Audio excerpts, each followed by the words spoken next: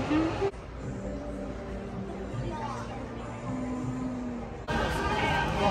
yeah.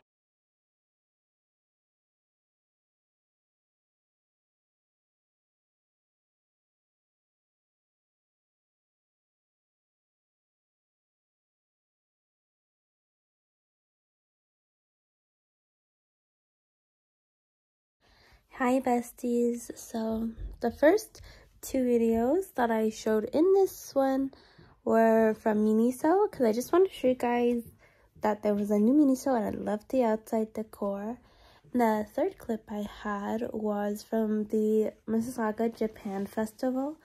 It was quite fun. It was hot, but it was fun. Last year's was fun too because we got to see the guy who runs Uncle Tetsu. How cute. But yeah, it looks like there was a lot more different vendors this year besides the ones who sponsor, like the Subaru and the travel trip ones.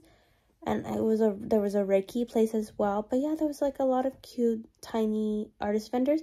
But I think they had less vendors than last year because I remember last year when I went with my sibling and I recorded for you guys, there was like both sides of the place filled up. So it's like a U, but like only the stage was filled and then this side was filled but not this side. So yeah, anyways, I just wanted to explain my clips because I realized that looked a little confusing, and I saw Goose with a white head, so that's why I included it in this too, and I thought that was fun. But yeah, thanks for watching my video.